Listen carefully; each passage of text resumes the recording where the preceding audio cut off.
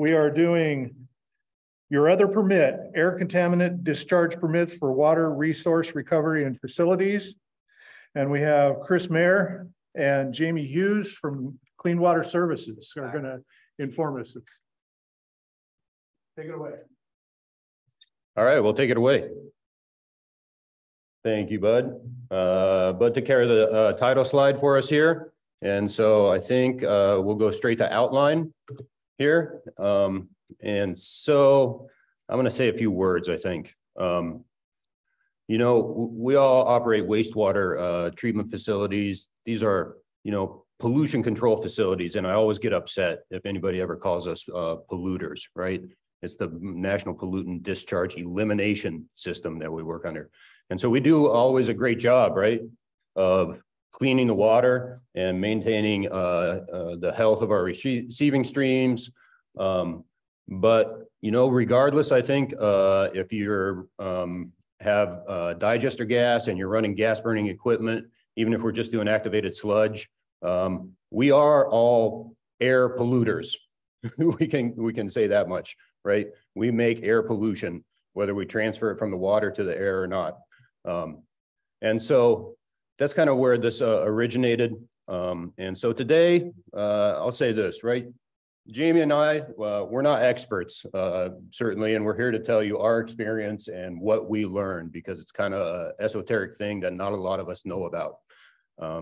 So this is just our story. We're going to go through some background on the federal regulation that drives your air contaminant discharge permit, what's actually in your permit, and then we are going to go through the experience we've been through renewing a permit at our Rock Creek water resource recovery facility that's operated by Clean Water Services. And that's all we're going to say about Clean Water Services. So. All right, so before we get into going through the ACDP and our permit renewal experience, I'm in the Regulatory Affairs Department. I love regulations, so I wanted to go through all of the federal regulations and how the Clean Air Act came about and whatnot. So before we get into that, let's step back into the 1950s, back when the Industrial Revolution was happening and high density development was occurring. Cities were experiencing, similar to what we're experiencing today outside, a lot of dense visible smog in a lot of these areas. So these are some pictures. This one on the right is actually from the New York Times, which I thought was pretty cool. So because of that, as a result, the Clean Air Act came into play. So in 1955, the Federal Air Pollution Control Act was enacted by Congress. This was 7 years after the Federal Water Pollution Control Act happened in 1948. And I totally geeked out on this and did like a whole night of research on the history of the Clean Air Act, which I thought was fascinating. And so that was the first major piece of legislation in 1963 and 1967 with the Clean Air Act and the Air Quality Act. That was when the actual national program was established. It authorized research into looking at sources, looking at control techniques for monitoring techniques for air pollution control.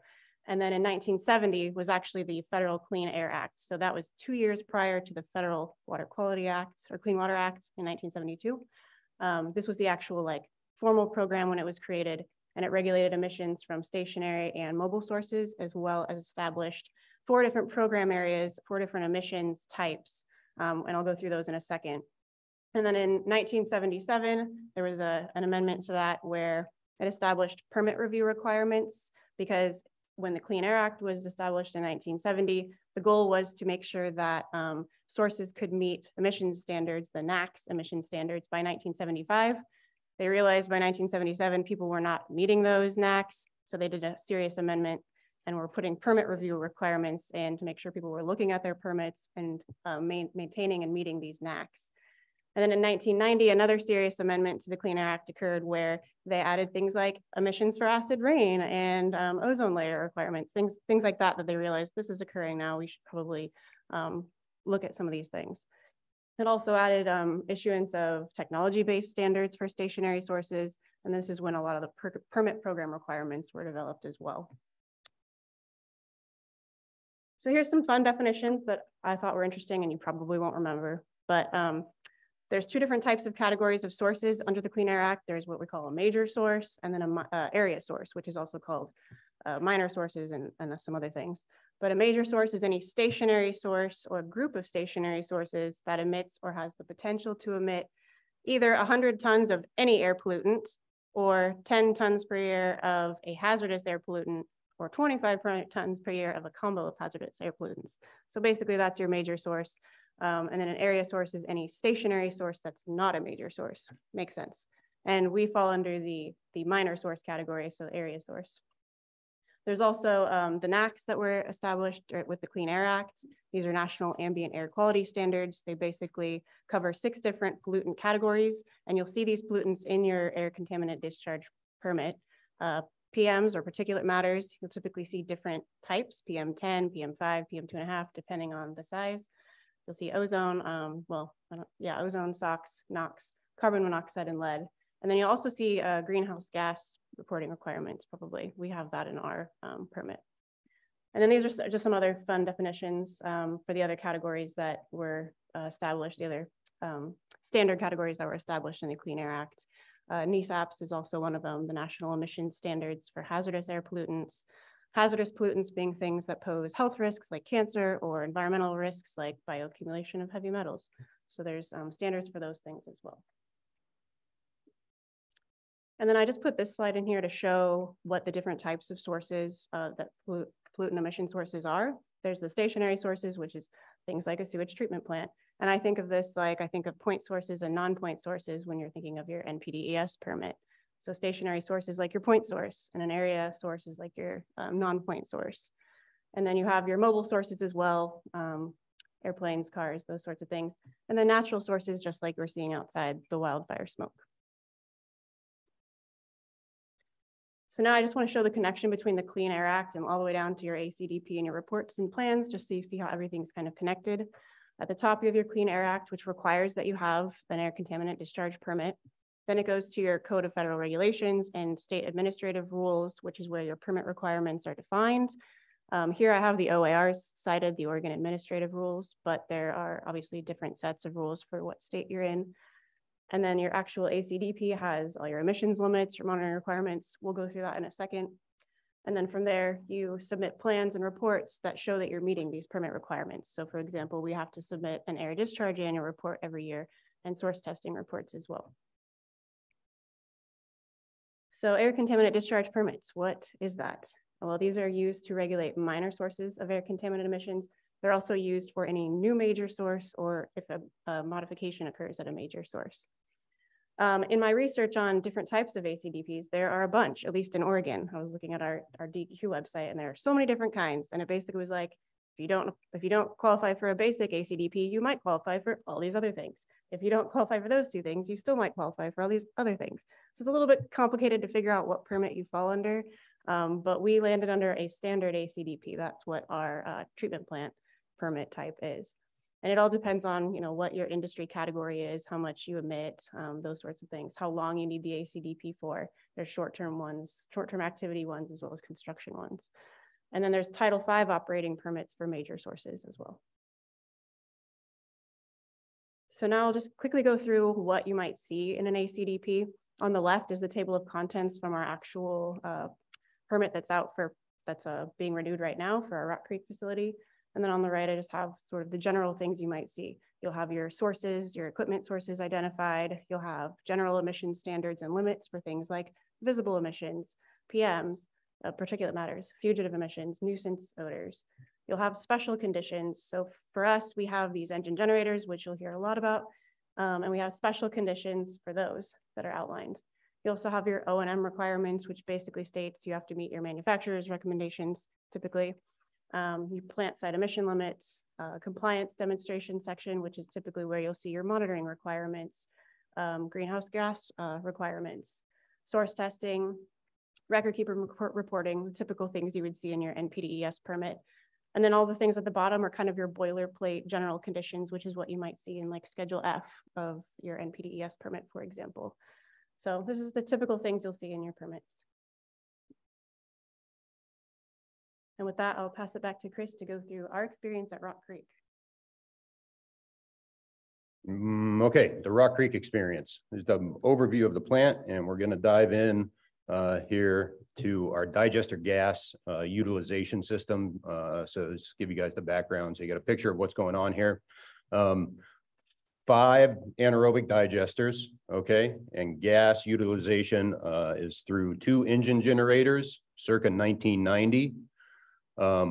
There's a couple of Clean Water Act era boilers installed there in the 70s. More boilers added in the 90s. That was a big growth phase in Washington County. Flares now upgraded over the years. So that's what we do with the gas. In 2021, we generated 161 MMCF. Million? No. All right. MMCF, those are Roman numerals. I don't know why we have to go there with air stuff, right? So that's 1,000 CFF, CF, right? CFS, 1,000 cubic feet of gas. So we say that's 1,000,000 cubic feet of gas, right? Okay, too much detail. Power, 2021 power generation at the plant, 4,500 megawatt hours we made for the year. So there's the system. So let's start this permit history. The ACDP that we're currently under was issued in 2008 and expired in 2013, right? And so it's been administratively extended, right? Since 2013, in quotes, because I'm not sure how much administration went into it. We're not asked to submit a renewal. We're not asked anything. We just go along. We keep mailing in the annual ACDP report. Keep running our engines, and so life is good, right? Permit requirements, monitoring, record keeping, reporting, our plant site emissions by these emission factors, standard emission factors, and the engines that we're running are unclassified, right? So no limits on emissions from these engines, no restrictions, not even maintenance requirements in that original permit. Okay, so there we are, and we're just living the blissful life of cogen. But, right, you guys know as well as I do what sometimes causes bliss for you, right? It's ignorance. So that's where we were standing with our permit. I'm going to dive into like these engine generators so we all understand that we weren't doing nothing. The original pollution control equipment was catalytic converters on these. However, right, the cats kept fouling and clogging because there's no gas cleaning system. Digester gas is dirty. So in 2008, prior to that permit issue, we pulled out the catalytic converters and we went with something called pre-stratified charge emission control. And so I struggled forever to understand this. And sometimes, I don't know about you guys, I get stuck on like, if I can't understand what that is, I'm out of business. The stratification occurs in the combustion chamber, okay? So I have my spark plug, and I have my gas fuel mixture, and then I have the stratified charge putting air in further down the cylinder, right? So that's the stratification. At the point of ignition, it's a rich mixture, right? More gas, more fuel to air. I put more in later, and so it stratifies that charge. And so I get a more efficient or more complete combustion out of that. This is what it looks like. I have a simple air intake and a control valve. And then that air is drawn into each cylinder somewhere behind the spark plug. Okay, so that's what the stratified charge does. This manufacturer of this system was quickly out of business after we put it in. The technology was, a questionable history in the industry, and maybe not the questionable history as a process and a piece of equipment at Rock Creek, as in, we're not quite sure, like, was it running? Was it optimized? What were we actually doing with this thing? So in 2019, engine 2 had a failure, all right? So this is kind of stuff I have to understand too. So you're looking at the diagram here. I'm gonna go up here. Right, if the bolts that hold this connecting rod between the piston and the crankshaft, if those break off, then the loose rod now bangs around in your block with explosive force because it's still firing and the thing's just beating around until it comes through the block. And that's what we see in the pictures over here, right? It bangs around till it beats a hole through the cast, whatever that is the block of your engine. And then your engine's done for, okay? So complete failure of engine 2 in 2019. So what's our options gonna be, right? One option, we just abandon this thing and flare the gas, right? We say it's an old engine, we don't quite know what's going on with the program, we're just gonna flare the excess gas. Second option, right? Wait for the RNG project to be installed, okay? And this complicated all our decisions that we made, right? Because RNG project is in the works and it's only two to 3 years out, right? And RNG is 2 to 3 years out for the last 10 years. 10 years, 2 to 3 years out, any day now, right? So we're trying to like put this into our planning horizon of what we're gonna do here. We could replace the engine, and by replace, I mean like buy a brand new state-of-the-art engine and put in there, or we could reconstruct this engine. And so we chose reconstruction, right? So we found the same engine, right? Same make, model, manufacturer. The only thing was a different serial number, but it was out with the old engine, right? The whole block, the valves, the heads, everything. Out with the old, in with the new. This was a refurbished engine from like salvage parts from Sinor engine over the years. So that's the option we went with. We're back to permit stuff, and so I'm going to turn it back to Jamie. So now that you sort of understand where we were at with the engines, you can kind of understand that situation. But in October 2020, DEQ finally reached out and was like, hey, we're just going to start drafting your new permit now for your Rock Creek facility. And we have some simple requests for information, things on, you know, what source equipment do you have? What's your production? So we're attempting to gather that information, but at the same time, our NPDES permit renewal application was due in December of that same year. So the regulatory affairs staff, myself and others, were very busy with that. So it was hard to focus on this permit renewal requests from DEQ. Also at the same time, Roger Diltz, love you, Roger, he retired at the end of December. And so we lost his knowledge. He basically was the one doing all of the air quality stuff in our department. Hands that all to me and good luck, Jamie, figure it out. So it took us a little while to get this information together back to DEQ by November 2020. So we're already off to a little bit of a rocky start there with DEQ.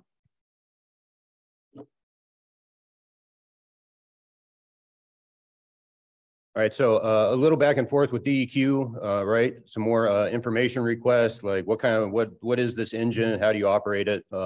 Things like this. But in February, we get the first draft back to us of the permit. And in this draft permit, the engines are now classified. Okay, so we see the table here, right? Durham, our other facility, the other big plant, right? It has 2 nice new Jenbacher, right? State-of-the-art engines with gas cleaning system and everything. And you can see those are subpart JJJJ, okay? Engine generator 1 at Rock Creek is under subpart ZZZZ. Say, well, I'm not familiar with that, but we take a look at the requirements and they're telling me over at Durham, you have to meet 610 ppm of carbon monoxide, but this engine has to meet 23 parts of CO. Okay, so I don't know. EG2 comes in under subpart III. Say, well, what is that? And right, this one, I did the calculations over here. This one, for whatever reason, gives us limits in grams per kilowatt per hour. And so we say, well, no, I can't compare these, but we figure out the math and I take this back over here and I say, well, this thing has to meet 2.6 like grams per horse. That's less than 5, 0.3 on NOx compared to 2. Okay, so bunch of questions, but the real question that we kind of asked each other and asked ourselves, and that you might be asking, is that if there's a subpart JJJJ, is there a JJJ and JJJ too? Okay, so right, we don't understand these regulations. So you go through here and you try and find it, and you click on this link, and we're going to take just a second because this is fun. But we don't have, yeah. Okay, there we go. All right, so you click on this link and you come up here. Oh, here it is. Code of Federal Regulations, and I subpart A, B, C, D, E, F, G, J. Oh, there goes J. I saw J. There's no JJ, I'll tell you that. There is JJJ, Well, we go back up and the other thing is, oh yeah, see, there's I, and subpart JJJJ, and we can click on that and say, great, now we can figure this all out, right? And we start scrolling through here, right? You guys see the thing? This thing is like 1,000 pages of regulations that I have no idea or like no experience with. So how are we going to figure this out? You'll know, right? And you would notice we don't need to, we can X out of here. The point has been made. JJJJ. You notice there was no ZZZZ in that document because subpart ZZZZ is not under part 60, it's under part 63, subpart ZZZ, right? So we have to go and find that. All right. Thank you. Point made, right? Some complex, like not very well understood by us regulations. Okay. What's next? Comments back on the first draft, which is definitely Jamie's department. Yeah, so when you get your first draft of your permit, you have to go through it really carefully, line by line, and make sure you can meet everything in it, make sure that it makes sense, that it's clear. And then you put a comment letter together and you send that back to DEQ and hope to God they take all the changes that you asked for. So we got our comments, or we got our permit, we looked through it. And basically there were a couple of things we wanted clarification on. There were a couple of like inconsistent references and things like that. But the main thing we wanted to ask was, how the heck did you classify these engines? What was your reasoning behind it? And can we actually reclassify them all to be under subpart JJJJ? Because both of these engines are spark ignition RICEs, which means they should fall under this JJJJ, right? Not sure, question mark? So we were asking them this, and that's where we landed. Yeah, and so the answer back was no on engine generator 1. That's ZZZZ. You want to do this now? No, you okay. We'll be done with the ZZZ, right? It's all fun, right? Z4 and J4 from now on, okay? Okay. Engine EG1 stays as Z4. So like, okay, that's going to be a problem. Engine 2, subpart J4, so reclassed from I4 to J4, right? So we have the same limits as Durham. We say, well, oops, that's a win, I guess. All right, so at this point now we're like, well, if these are going to be the limits, we better ask the question, can we even meet any of these limits? And so, you know, what I find is that in 2008, we did some source testing on these engines, and I have the draft report, and it gives me the CO and the NOx, but it gives me PPMV, but not at 15% O2, which is what's in the permit. And it gives me some other kind of flow rates and exhaust gas and some kilowatts. And so, you know, we're water people, right? We'll do N minus out over N times 100 all day long, MCRT, SRT, F to M, anything you want, right? This was a new world for me in these like air calculations. But we look at it the same as a wastewater process, right? I got a flow rate of some things at certain concentrations coming into a process. There's a transformation of those things, and I have a flow rate and a concentration of different things coming out of the process, okay? The calculations, I'm gonna go through the calculations in only half excruciating detail, and you're welcome for that, but I put them in here because we all get proceedings, and maybe it'll be a useful reference for somebody someday. So we have to adjust these readings to 15% O2. How do you do that? You come up with this factor. Air is 21% oxygen. So I say 21 minus my reference, which is 15, divided by 21 minus my test condition. And I'll come up with this factor here of 0.4, right, for this source test.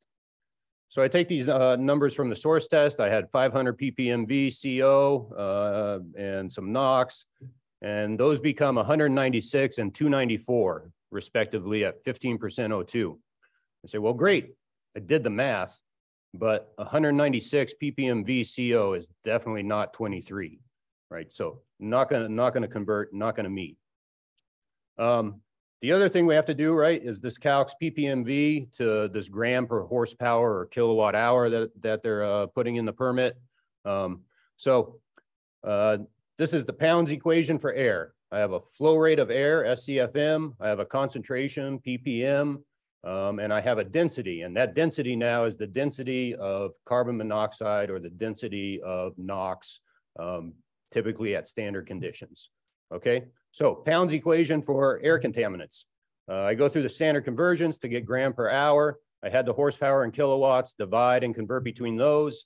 And we come out, for instance, on this NOx now, 294 ppm NOx, right? At the test conditions, you can see the math work out. That comes down to 3.3 gram per horsepower per hour. Definitely not the 2 that's in the permit. So we might go ahead and we're gonna go back and forget about that. Right, so we do these calculations and Jamie and I kind of talk and look at each other and say, does this mean what I think it means? Does this mean like, this might mean complete obsolescence of the cogeneration system at Rock Creek, right? We got engines and a permit that if we sign it, we're not going to be able to meet. It was also at this time, as we tell the story, that Jamie and I looked at each other and said, basically, do you have any idea what you're doing here? Right? And the answer back and forth between us was no, right? So it was time to call in some help. Yeah, so we definitely assembled a team and we called in people from the outside as well. We had a regulatory group, obviously myself and my boss, Bob. Our O&M department would help us with the maintenance and we meet the limits and doing any testing that needed to be done. Our engineering group, Chris and others to do the math because I don't do that. And then as we mentioned, Roger leaving, we had other staff that were leaving. So we had that loss of institutional knowledge at the same time. So we called in the Toms. So Tom Mossinger from Carollo helped us with the technical expertise behind source testing and maintenance requirements. And then Tom Wood, we called in from Stoll Reeves to help us with the legal and regulations expertise because he knew all of those subparts and knew all the minutia in the regulations that we did not know. So we set out some tasks for O&M and engineering. What can we meet? Can we meet these limits? How do we manage our emissions? And under the regulatory side of things, we wanted to understand those classifications for those engines and the limits that are in there, and then be able to negotiate those with the EQ, whether or not we wanted those to be changed.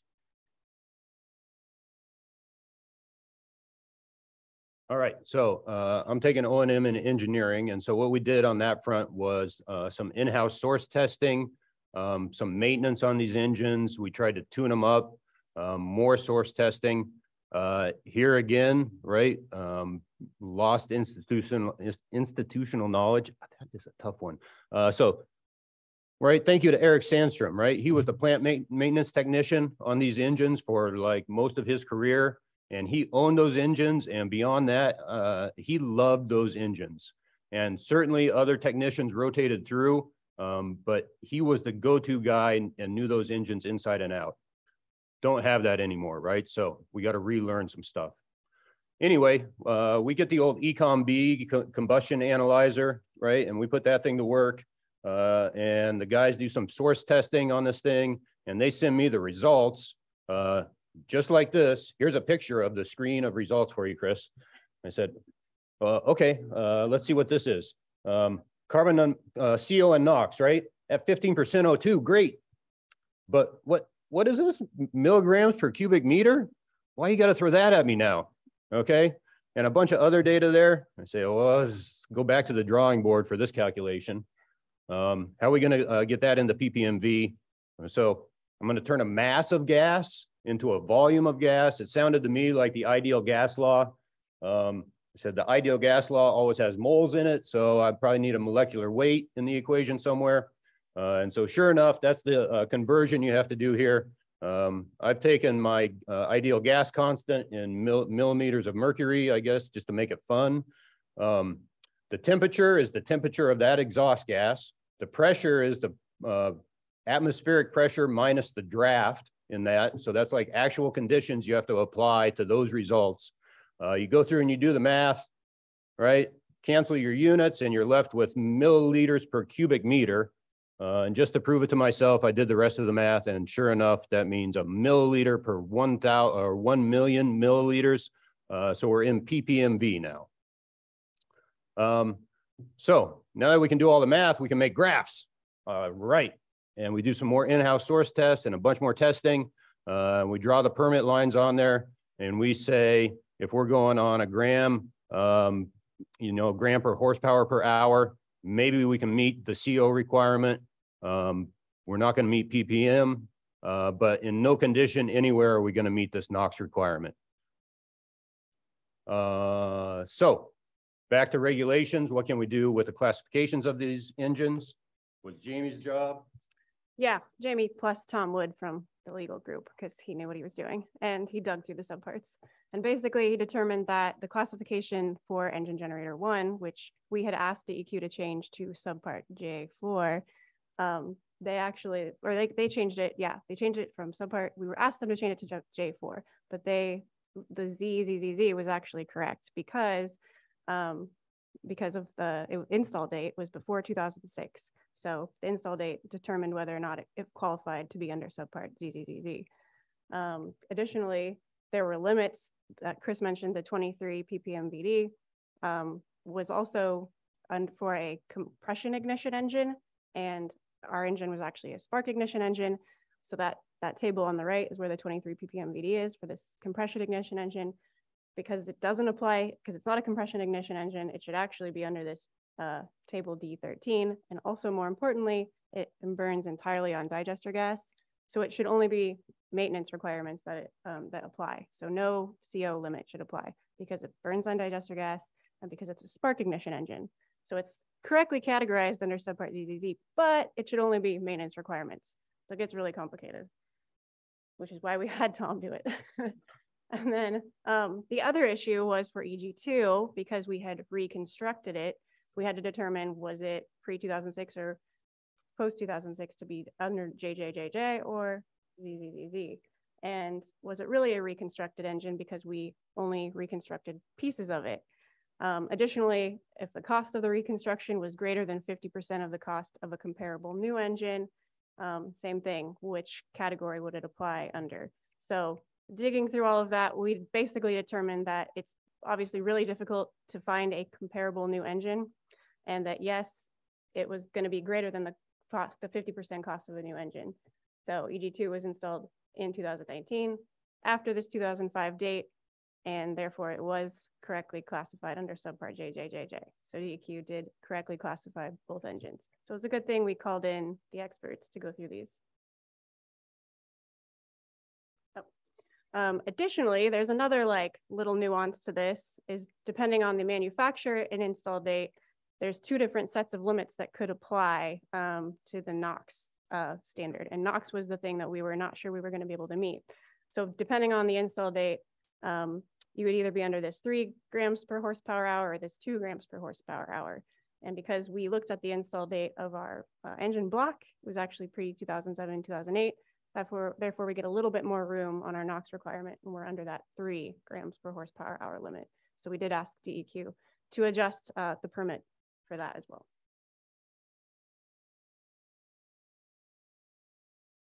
Okay, so then in the latest draft of our permit, this is where we are right now. Subpart Z4, maintenance requirements only on EG1, right? The one that didn't blow itself up. EG2, newly reconstructed, subpart J4. We have these gram per horsepower hour limits you see here. We got the relief on the NOx. And I hate to say this, Jamie, but as I was looking through the draft permit, that I noticed that this 150 here should probably be 220, because that's how it was in the table. 150 is for 2 grams per horsepower. No, I swear to God, I found that in my review, just going through here, right? That's permit review. And I told Jamie ahead of time because she would have said bad words in front of you here. All right. So where does that leave us? And then we'll have discussion. Look, that leaves us at this point, right? Where am I at? On the left here, right? I have EG1. A 30-year-old engine that I can run as long as I want with no limits, maintenance only requirements, as long as I never spend more than 50% of the cost of a comparable new engine on that maintenance, I guess. I have EG2 over on the right, newly reconstructed engine, same make, same model, same manufacturer, different serial number that I cannot run and meet the limits and will either have to be shut down or have some kind of emission control system put on it. So that's the insanity of ACDP at Rock Creek. I think that's it. And we're going to take questions and discussion. And we are still waiting for our permit to be issued. And still no permit. Still no permit. And we're all also taking odds on whether we're going to sign that MPDS permit that we submitted the application for, or the air permit first. And most of the money's on that will actually get a watershed-based NPDS permit in place before an air quality permit.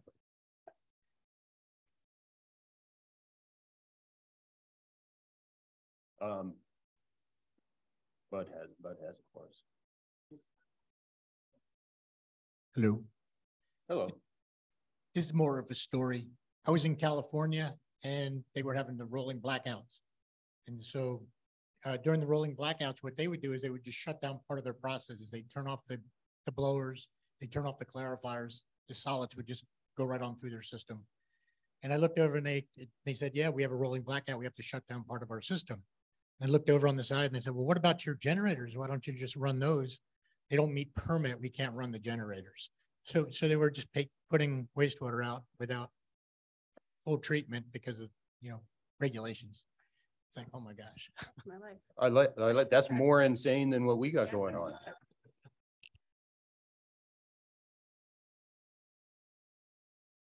Thank you. That I did air quality for like 14 years. So that was my life for, God. I'm past those equations and on to different ones now. I maybe know the answer to this, but to pose it, if that engine doesn't run and you're flaring the gas, are your emissions now higher or lower? And have you looked at that? Not that it necessarily matters for you here, but yeah. I haven't looked at like what the emissions would be. Certainly, right, all subject to emission factors and flares, but right, that's the easiest thing you can do is just flare your gas. There's no, and you may just have higher emissions if you're doing that, when kind of same thing, you don't get the energy. You don't get the energy, you have higher emissions to go with it. Mm-hmm. There's still the same amount of carbon, right, going up to atmosphere. So it sounded like your emissions limits were based on the engine type and combustion type. Is there any, do you know if there's any alternative that you could look at for like a environmental impact to determine emissions limits? Let me understand the question. Any alternative like analysis you could do? Yeah, in like a NPDS permit, you'd have like a receiving water study or impact, but would there be anything like that for a air quality analysis? I don't know. You have any idea? I don't know. I'll say this, like the one thing we came across when we were up against 23 ppm CO, the alternative in the regulation was to reduce your CO emissions by 70%. So I don't know if that exists in the subpart J4 regulations, that you might have some equivalent or alternate way to meet your limits. I would think that Tom would have maybe brought that up if that was something we could do, but yeah. Can you speak a bit about your education to management above and to like the maintenance crews who you're working with? Because you were learning this on the fly and being, struggling with the air rules. I live this every day at my facilities. How did you successfully message this? Because it's a new culture, it's a new way of thinking to management and also to maintenance so that they cared. I mean, we were definitely in meetings with all of them all the time, and they were super interested in this because of that transition to the renewable natural gas project as well. So they were definitely wanting to hear, what do we need to do with these engines? Can we meet this limits? Yeah, like lots of meetings. Yeah, and right, the team together, right? Chad is the maintenance supervisor. Mm-hmm. Kevin is in charge of all anaerobic digestion, so he has an interest in there. And so it was mostly that, but also like for us or right. Yeah, like you came and saw equipment and tour and the source testing, right? I would go down there and Pat Orr was very hands-on.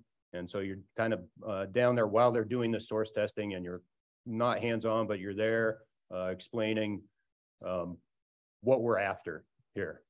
And I will say, yeah, right. I got the email from the DEQ permit coordinator because I handled the previous inspection, right? And so it came only to me. And so immediately I said, hey, right, plant supervisor, ops division manager. Hey, I got this request, regulatory, right? Jamie and Bob, this request came through. Do you guys have any concerns about renewal of this permit because of this RNG project and things like that? So initial like transparency and communication.